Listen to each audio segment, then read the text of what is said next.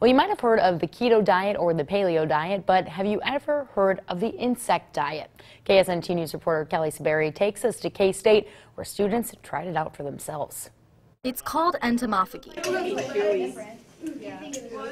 Use of insects as food. K-State professor Gregory Zollnerwich studies entomology, and today some of his freshman seminar class got a taste of some of the menu of mealworms. He bought 500 mealworms for class today. These are actually beetle larvae. He washed them and withheld food from them for a few hours before cooking for his students in class today. The class topped the mealworms with guacamole and coated them with garlic and Parmesan cheese and some in cinnamon sugar. But it's not just for the sake of trying something strange. Students think it's a real novelty, but really it's raising their awareness of several things, in that the world population is growing at a tremendous rate, and places like K-State and other universities or government agencies have to figure out how to feed this growing population. Crickets actually contain twice as much protein as beef per gram. And insects are a very good source of fairly cheap protein. Zollnerwich says raising insects as a protein is also more environmentally conscious than raising cattle. Dr. Z actually says eating worms is better for those on the popular keto diet rather than eating other common forms of protein. And no, I did not try any of it,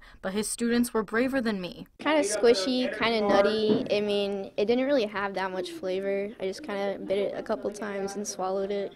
In Manhattan, Kelly Saberi, Fox 43 News. And they were more brave than I was as well, because they brought them back and I did not even get anywhere close to those either. Well,